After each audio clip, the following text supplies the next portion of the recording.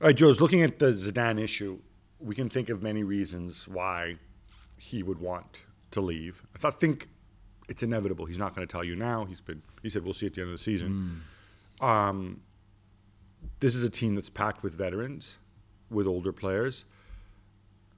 I don't think they're playing the kind of football that Zidane wants to play, even when they win. I don't think they did it last season either. And I think in some ways it's a good time. It's a good time to move on. If you're Real Madrid, you can say, all right, let me get a younger manager, a different style of football.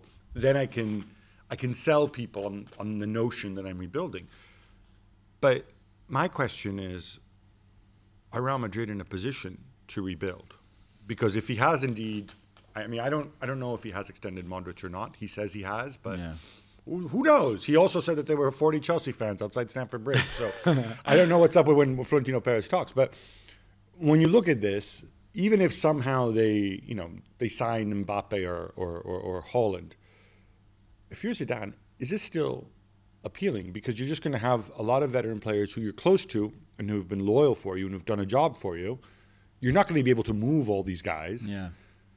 And I could see him wanting to take time off after everything that's happened.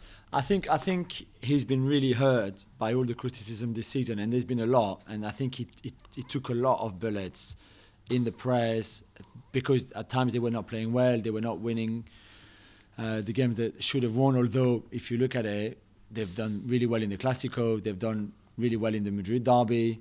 Okay, the Champions League, maybe that game, those two games against Chelsea And against Atalanta. Yeah, but he still went through. Yeah. But, it's like, and I think he didn't feel the support that he should have had from the club, definitely. Well, what more could the club have done? I think there were times where he could have done with the public support of like, this is Zinedine Zidane, we believe in him, we believe in this team, which they didn't do, which they usually do. They often do, but it's not like Butragueño and these other people were coming out and saying, well, Zidane, we'll see, right? They all talk. I mean, the difference is, even when we talk about public support, I think Madrid and the media bubble around Madrid is a particular animal, right? Yeah. Because we know how strong Marca, especially, and also us are in Madrid. The old line is that, they get fed stuff. And by the way, people have a negative connotation about, they're controlled by Real Madrid because Real Madrid feeds them stuff. It's no different to what any other club does. I mean, I'm going to lift the lid on how we do our jobs. There are people at football clubs who are paid by the clubs to give information or steers to journalists on background, right? Yeah. So it's no different than what happens elsewhere. I think the difference is that Real Madrid, Marca and us, have so much more power. Marca and us and the radio stations, whether it's Onda Cero, El Chiringuito, or José Manuel de la Morena, El Larguero. So these people are fed things. Should they have fed a stronger line?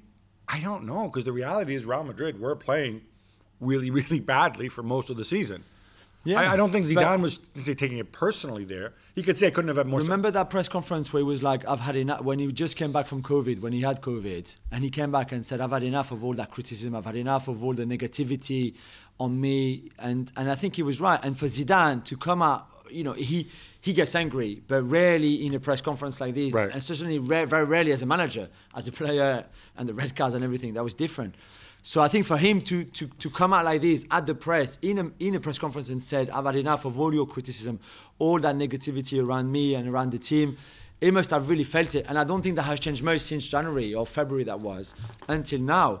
And I think pretty much the idea would be if they win La Liga next weekend, and then after they said, you know what, we won 2 La Liga in a row now, which with that squad, despite all the talent, but it's an aging squad, as you said. It's a squad that he could have done with far more reinforcement than what he had, with Eden Hazard being pretty much injured for 2 seasons, Karim Benzema being the age that he is, and same with Cruz, etc. All the injuries this season at the back, if you look again at the defence against Athletic Bilbao, it was crazy. And I think he would be like, this is a great achievement. Trust me, over 38 games, this is a great achievement. I can go now with my head high and I can move on to something. You can bring on Allegri or bring in Raúl or bring in whoever you want, but this is me done. I've done great for this club in my 2 spells. Champions League and La Ligas, and this is it. And I think this is probably the way I would see it. If they don't win La Liga, then he goes on to a blank season, which is no idea. But he'll still leave with his head held high. I would think he's so. Zidane. And I think anybody who looks at this objectively will realize that what Real Madrid have achieved this season, even if they don't win the title, it's not down to Zidane. Zidane was a value added this season. Even in the past, people said he's not flexible enough. He's changed systems. Yeah. He's tried different things all season long. He did everything he could. And the reality is they're still here, 90 minutes away from the title. And I think that is an achievement with everything that they've been through. Yeah, I agree. Well, thank you very much for watching ESPN on YouTube. For more sports highlights and analysis, be sure to download the ESPN app. And for live streaming, premium content, and let's not forget as well, ESPN FC 7 days a week. Subscribe to ESPN+.